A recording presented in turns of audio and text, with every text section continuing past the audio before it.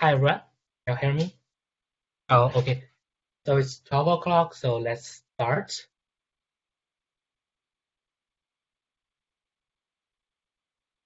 Uh, okay. So thank you for attending the talk. My name is Fan, and I'm a second-year PhD student from Dr. Liu's lab. Today, I will talk about my current research, which is an accurate and interpretable computational model for predicting nucleosome resolution Compton contact maps. And I'm currently preparing the manuscript for this research, and hopefully it will come out at the end of this month. So during my presentation, you can ask questions at any time. You can just leave a comment in the chat box, and I will try to answer the questions during my presentation. So first, let's talk about some background. We are familiar that gene transcription is a key step of genetic information flow within biological systems. It requires the collaboration of enhancers, promoters, and a lot of DNA, a lot of binding proteins, namely transcriptional factors. And there's a lot of evidence showing that the initialization of gene transcription is related to the direct communication of enhancers and promoters in 3D space. They might directly contact with each other like this, or with the help of other transcriptional factors like CTCF or cohensin. And a recently published ABC model even showed that a gene should an element's effect on a gene will depend on both its enhancer activity and its contact frequency with the gene in 3D space. To sum up, gene transcription is not only regulated by the properties of the regulatory element, but also regulated by 3D chromatin structures. Therefore, people are paying more and more attention to 3D chromatin structures, which also requires technologies for capturing accurate chromatin conformation. There are two types of technology. The first type is imaging technologies, including like FISH, DOM, or Chrome-EMT. But today, we'll only focus on the ligation-based omics technologies because they are also the most common and can efficiently capture 3D structure at a genome-wide scale. So in case that some of you are unfamiliar with technologies like Hi-C, I will briefly go through the workflow of the ligation-based method. So at first, the DNA is cross-linked with formaldehyde. So if fragment A and fragment B is close in 3D space, they are likely to be cross-linked. Then this cross-linked DNA will be cut with restriction enzyme and labeled, then ligated. Then the hybrid sequence will be cut again and sequenced with paired end sequencing technology and aligned to the reference genome. So if we find that this part comes from fragment A and this part comes from fragment B, we can conclude that fragment A and B are close in 3D space. So with high throughput sequencing, we can obtain millions to billions of contact pairs like this, which is called Hi-C technology. And this result are visualized in contact maps. For example, if there's a dot here in the contact maps, it indicates that position A and position B have a contact. And darker colors means more contacts are detected between. For example, for this part, darker colors means more contacts are detected between these two loci. So during the past decades, Hi-C technology has already helped us uncover the 3D chromatin structures at hierarchical levels. The first level is called AB compartments. So if we check the contact maps of one chromosome, we may notice some plate structure like this. It indicates that the chromosome, the entire chromosome can be split into two parts. We call it two compartments, A and B. And A tends to interact with A like this, and B tends to interact with B. That will result in the plate patterns in the contact maps. This is at a megabase scale. Then, if we zoom in the contact map a little bit, to hundreds of kilobases to several megabases level, we'll find the more squares along the diagonal. It indicates that the loci inside the square, like this, only tends to interact within the with the loci within the same square. That is called topological associating domains, or TADs. It is believed that at most times TADs are the boundaries of transcriptional regulation. One evidence is that when we change the distance between SHH gene and its regulatory element within a TAD, we only observe little effect on gene expression. But if we disrupt the TAD structure, we'll observe a total loss of its expression. Then, if we continue zooming in this contact map, we'll find some highlighted dots like this. It's called Chromatin loops. This dot indicates that the two anchors of this dot are interacting with each other, form a structure like this. This is interaction built in the loop, and most loops are related with CTCF and cohesion binding. So, although a lot of 3D chromatin structures like this are discovered with high-C technology, it is still rarely utilized in analyzing transcriptional regulation. The reason is quite intuitive, because the typical length of regulatory elements like enhancers, promoters, and maybe the binding motifs of transcriptional factors are usually between tens of base pairs to hundreds of base pairs, which we say is at nucleosome scale. But even the best high-C technology can only reach its kilobase resolution, or even tens of kilobase resolution. So there is still a big gap between these two scales. The reason is, in high-C technology, we can only conclude that fragment A and fragment B, these two fragments have contacts, but we don't know which part of fragment A and which part of fragment B has contacts. So if fragment A and fragment B are too long, we can only get really low resolution. However, this challenge can be overcome. The new technology, micro-C and DNase high-C, use different enzymes to cut the DNA into shorter fragments, even into mononucleosomes, which will result in a much higher resolution, like a nucleosome resolution.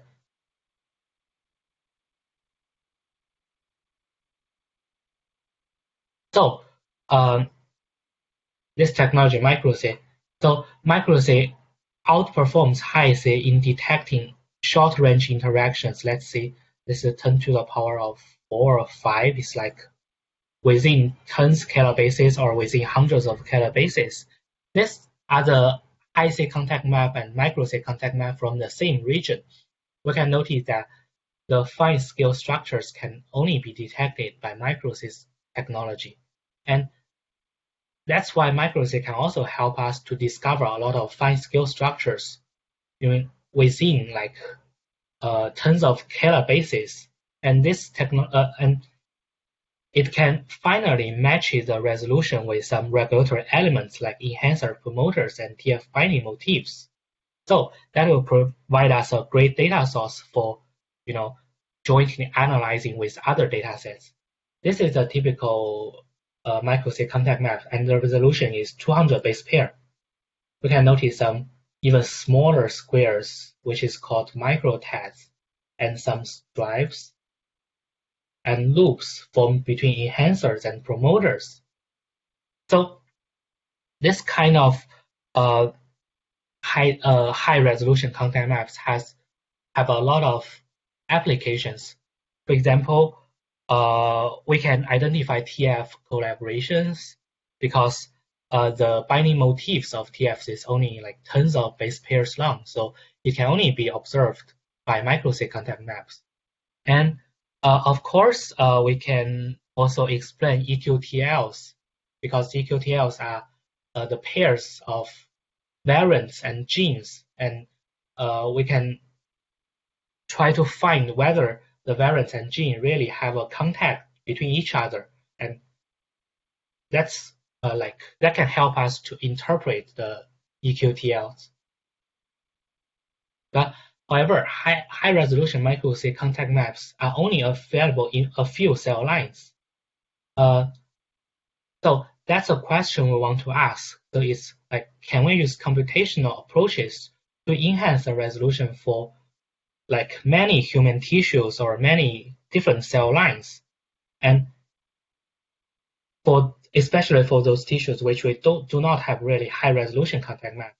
And if yes, if we can, so what data do we need? Of course, we can use low resolution contact map and try to enhance them, but some fine scale structures cannot be detected by low resolution high-C technology. So we still need some additional information, some additional high resolution information, for example, TF chip-seq or histone chip-seq. So there's really a really large amount of data. The deep learning method might be the best approaches for us to use.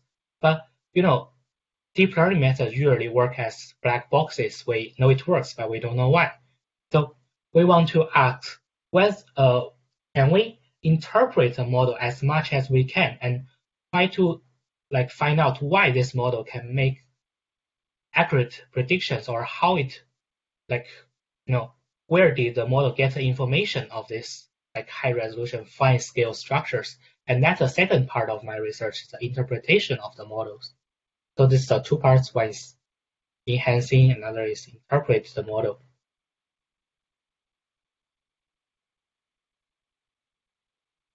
Actually, there are some previous methods trying to enhance the resolution of high-C contact maps.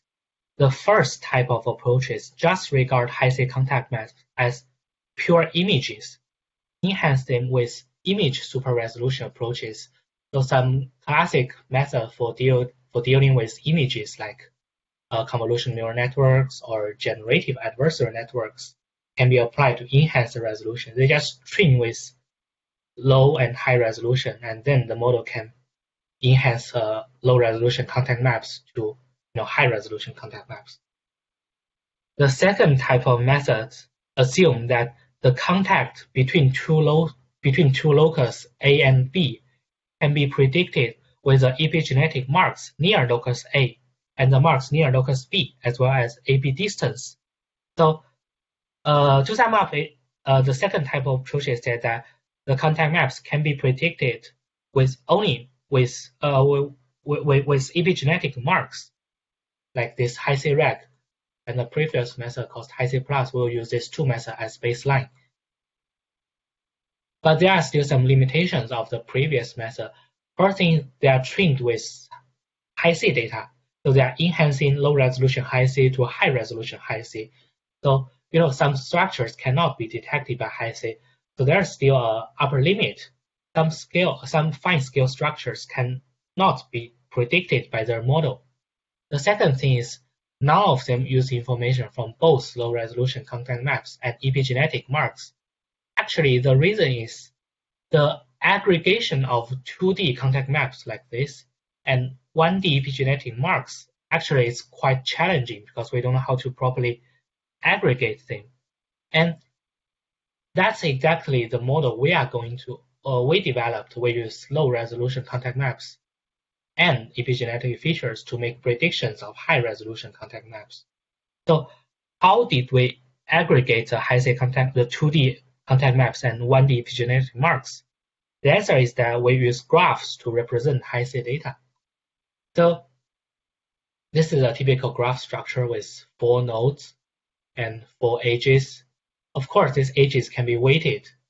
Then we can use adjacency matrix to denote the graph. For example, this point 5 corresponds to this point 5, this weight edge, this edge weight, and correspond to the edge between node 2 and node 1.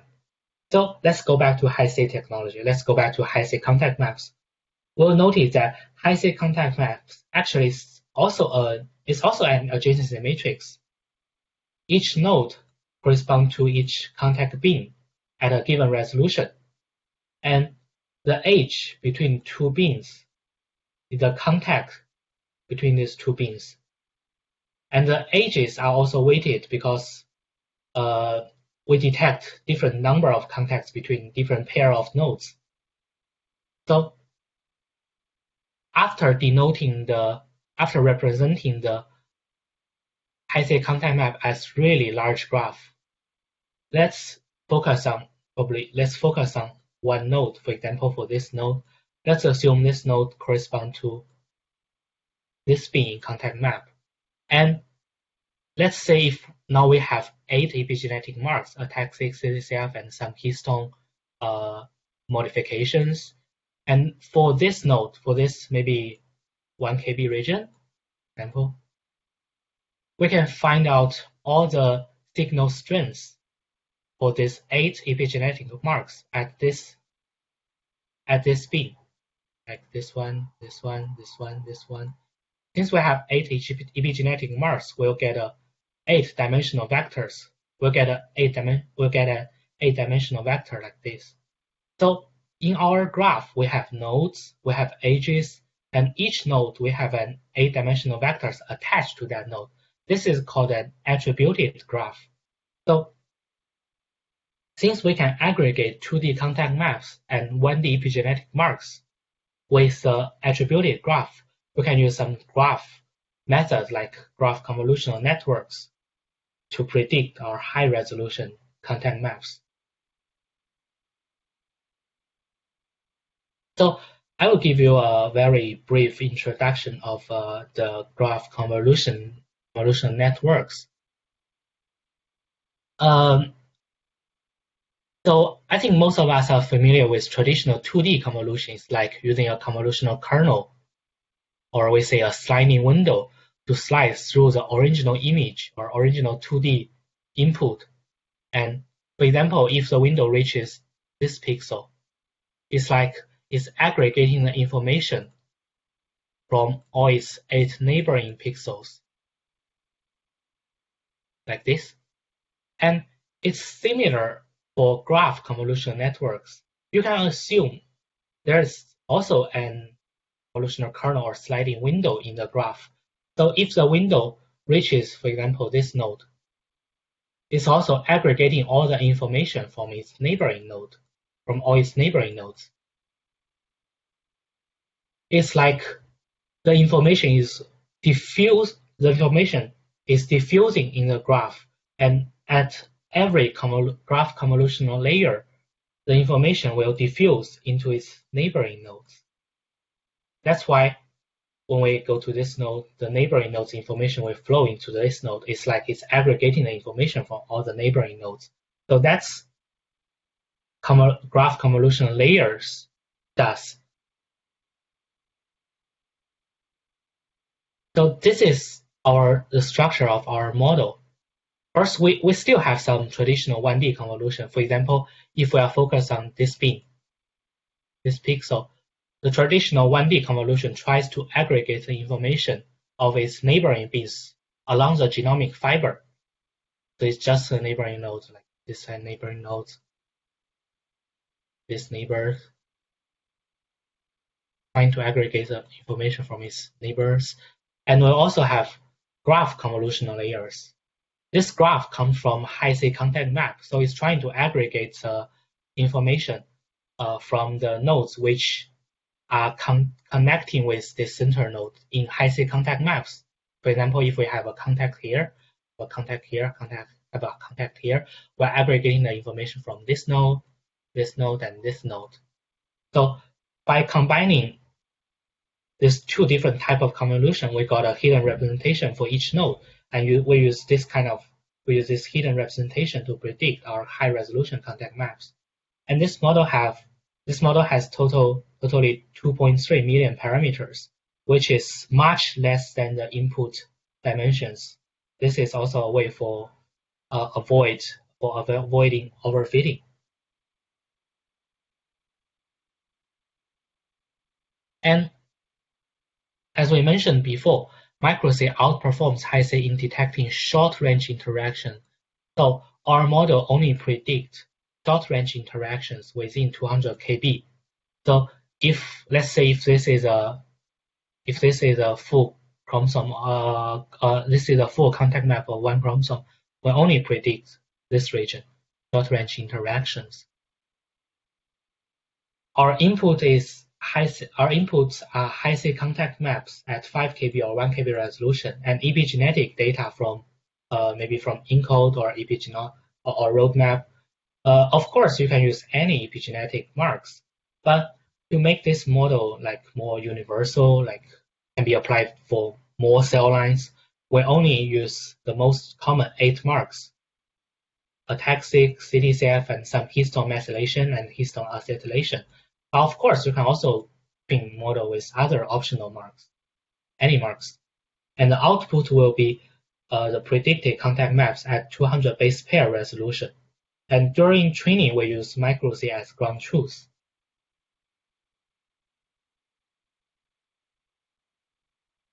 So for validating our model, first we use cross-chromosome validation. We split human embryonic stem cell chromosomes into training, validation, and test set.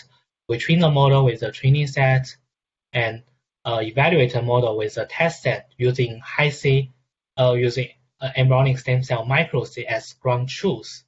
So we use a common way to evaluate the similarity between contact maps. It is called distance stratified Pearson's correlation. For example, this upper diagonal is a predicted contact map, and this lower diagonal is a real contact map. If we want to calculate their similarities, we'll pick up the strata. The first strata will be the diagonal, and the second strata will be the line next to the diagonal, and continue like the third one, probably until the 1000th one, and we'll calculate the Pearson's correlation between, for example, between this strata from predicted map and this strata from the real contact map. And we'll calculate from the first strata to the probably the 1000th strata. And this is the correlation we get. The blue line is the correlation between our predicted contact maps and real micro-C contact map. And the green line and the yellow lines, are two baseline methods, high-C reg and high-C plus we mentioned before. The red line is a correlation between high-C contact maps and micro-C contact maps. We can say that our model outperforms both baselines.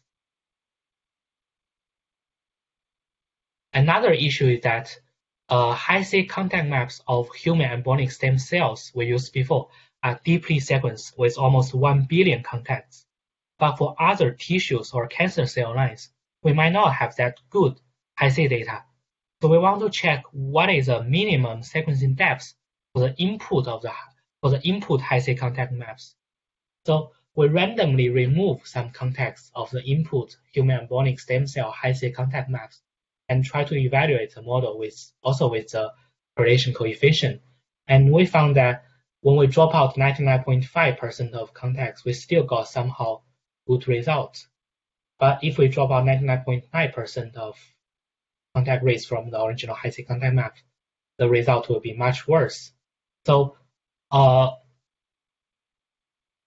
we conclude that probably only 0.5% of the contact rate from the original high-C contact, that's about 8 million contact pairs. The sequencing depth is about 8 million. This sequencing depth will be enough for a model to make like somehow good predictions.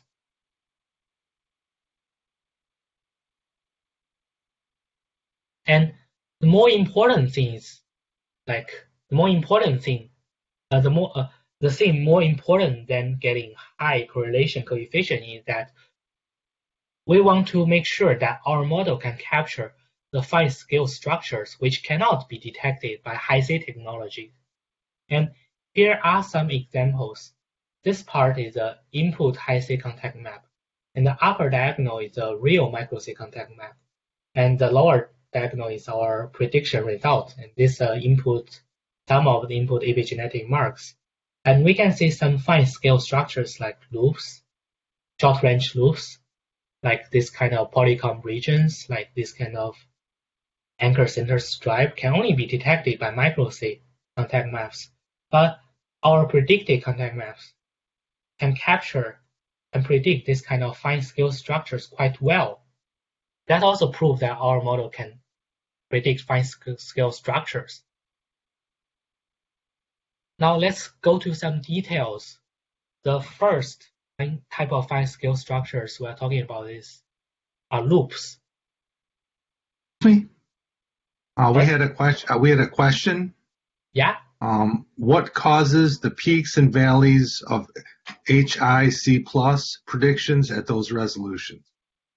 I'm sorry. It is what causes the peaks and valleys of high C plus predictions at those resolutions? Oh, I see. IC plus. Wow, that's a really good question. Actually, I'm still very confusing, but I'm also a little confused by this. Because IC plus only use convolutional neural network, so it's training a universal convolutional kernel. This method trains some train some convolutional kernels to enhance the resolution. And this kernel will slice through the full contact maps. It will not, like, the kernel is the same in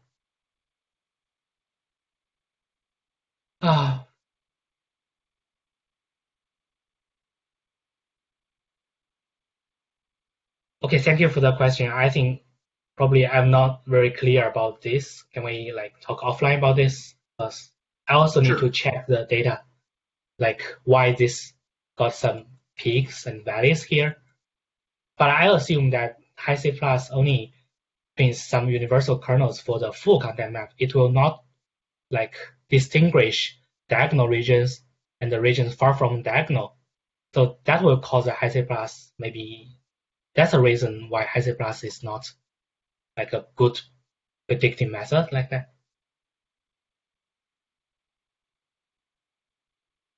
Okay. So let's continue to the loops.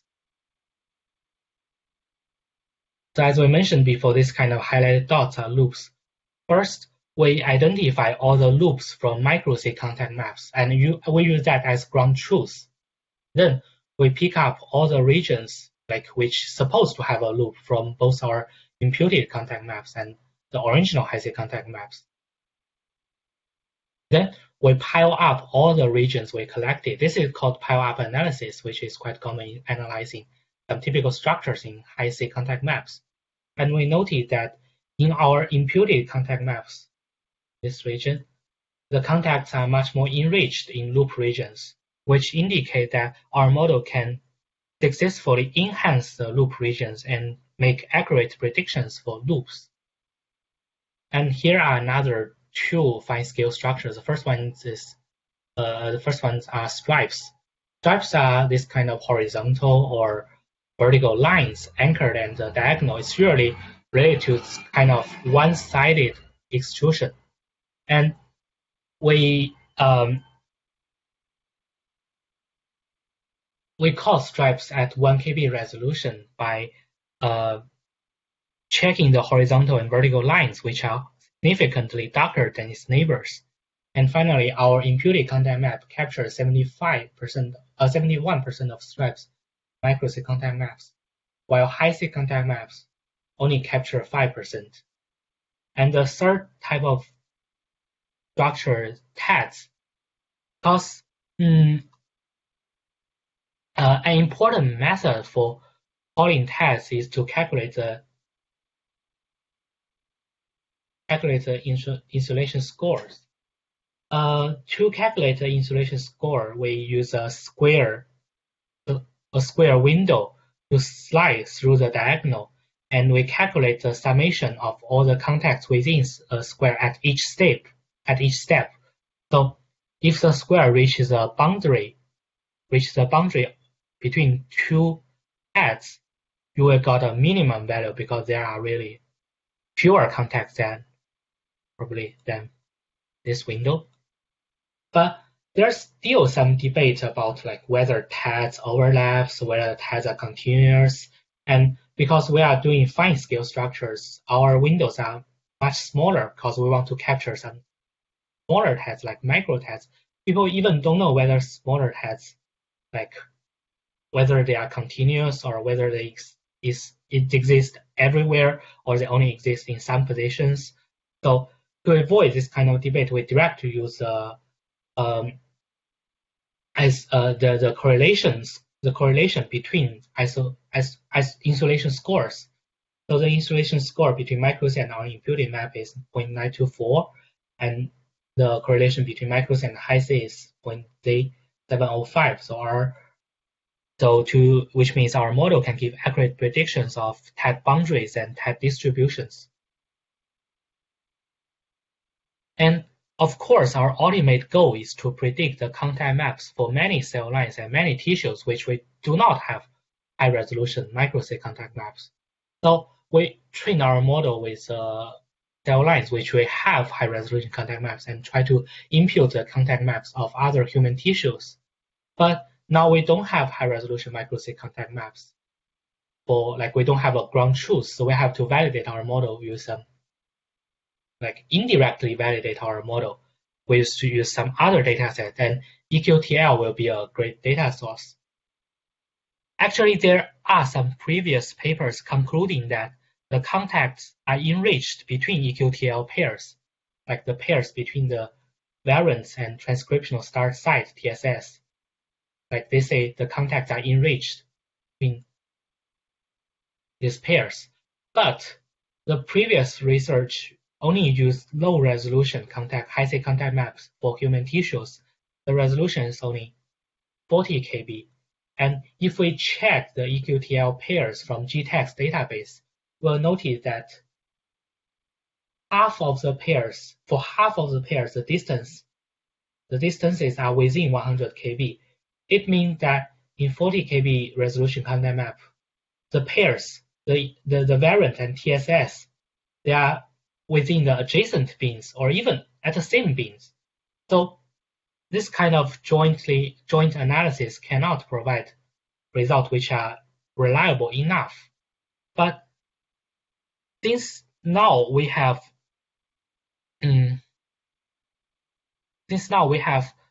impute the contact maps at 200 base pair resolution, we are able to check the results at a really high resolution, check the EQTL pairs. Here, we use pancreas as an example. We imputed the contact map of pancreas at 200 base pair resolution.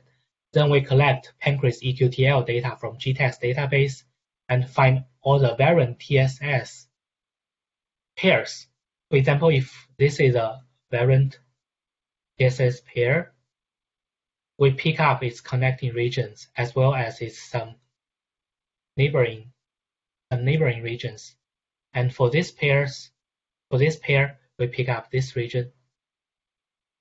Then we pile up all the hundreds of thousands of regions, and this is also kind of pile-up analysis. And this is a result for the pile-up analysis.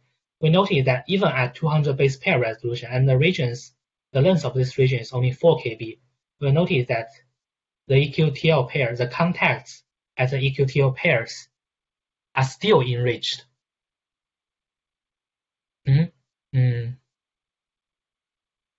Which can bring the joint analysis of high-C and EQTL to a new level. But we also need to prove that our imputed contact maps are cell type specific. So it means like if we check pancreas EQTL pairs in pancreas contact maps, so between the pairs, the contacts will be enriched. But if we check pancreas EQTL pairs in the contact map of another tissue, we should expect the contacts are less enriched, because the contact maps should be different for different tissues, especially for the cell type specific regions. So we also check the pancreas EQTL regions at our predicted contact in our predicted contact maps of human embryonic stem cells. We notice that the center region is less enriched, which proves that our predictions are cell type specific, and it matches well with the EQTL pairs. And in the following days, we are going to impute a contact map for more cell lines for about more than 10 human tissues and try to use quantitative method to quantify the enrichment.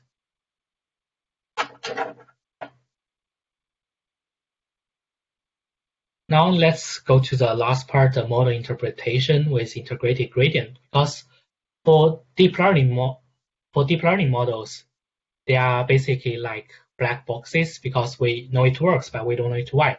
But we don't know why. For example, if the model say like this image is a reflex camera, but we can somehow also try to interpret this conclusion by asking which pixels are the most important reasons for the model to make this kind of decisions. For example, for this image, probably some of the pixels are more important for the model. Some of the pixels are more important for the model to make this decision, and this is called this kind of contribution is called attribution, and attribution can be calculated with gradients from the model. And here we use integrated gradient to calculate the attributions to further interpret our model. And here I don't want to go too much detail about this method. So if you are interested, we can talk offline about this. So these are a typical result. For example, if we are interested in this loop region, we can pick up this region and try to calculate the attribution of this region, which is like asking which epigenetic marks and which regions are the most important for the model to make the decision that there is a loop. And this is a result for this loop. We can notice that CTCF, the red color means positive attribution and the blue color means a negative attribution. And we notice that CTCF contribute the most to the prediction, which might indicate that this loop is caused by CTCF binding. But of course, there might be some other type of loops. For example, this loop, the CTCF is not that important. So probably there's some other mechanism for this loop. And actually, the good thing is that if you are interested with any region, for example, if you are interested in this line, this stripe, you can pick up the region and ask like and calculate the attribution for arbitrary region. And we even build a web server for this, but currently we didn't upload the full data because after we imputing the content map for all the tons of like human tissues and other cancer cell lines, we'll also upload to that server. But here, we also want to support calculating the attributions online in our server. So here are some demo, like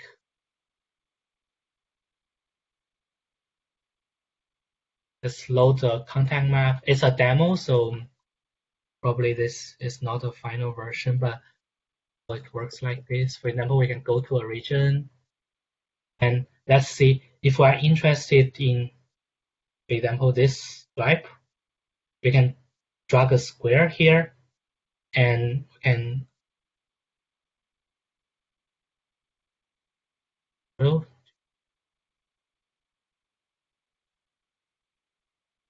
of course, but we cannot do real-time calculation. For example, if we drag a square, the attribution will be calculated immediately. We didn't do that because the calculation of the attributes takes some time, maybe tens of seconds. So I don't think supporting real-time calculation is like really user-friendly. So we can drag a region and submit the job, and it's finished. Okay, so then we can load the attributes here. These are attributes from ataxic, CTCF, and all the histone modifications. So some of the here.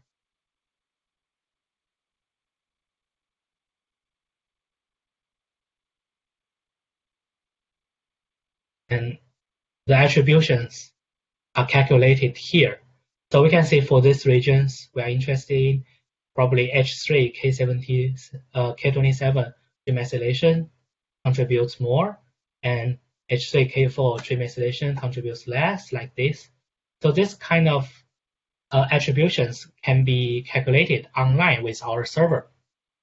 And this nucleosome browser is developed by Dr. Gemma's group in Carnegie Mellon University, and we're collaborating with him to publish our results. And in the following months, after we imputing all the contact maps for like pancreas, liver, for all the human tissues, we'll upload our result to the server.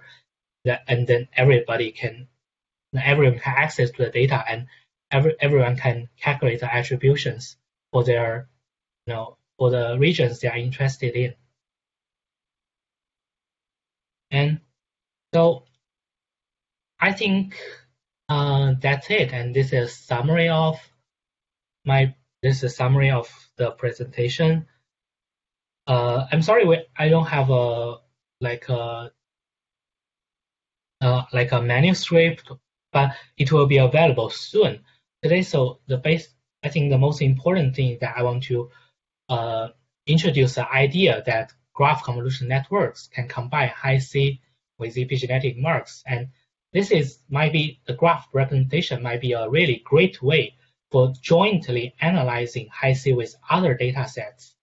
And then with our model, the fine scale structures can be accurately predicted by deep learning and then we can impute the contact map for like tons of cell lines and tissues, and the predict result can be attributed to different input features, which could help you to analyze the fine scale structures. And I would like to thank my research advisor, Dr. Jie Liu, and our collaborators, Dr. Wang, Dr. Zhou, and Dr. Zhang, and all the field students, Bingjiang and Yizhao, helped me to collect all the data, and Yuzhuan helped me to test the baseline models, and Yuan built the web server, and I would also like to thank all the field students in my lab. So that's it, and now I will answer any questions you have about this research.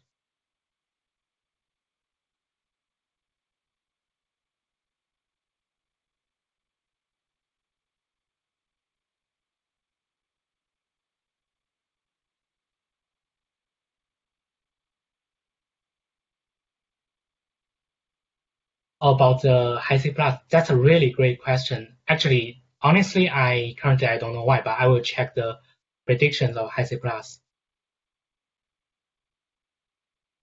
Okay, so that's it. Okay, so have a great day, and thank you everyone for attending. Be well.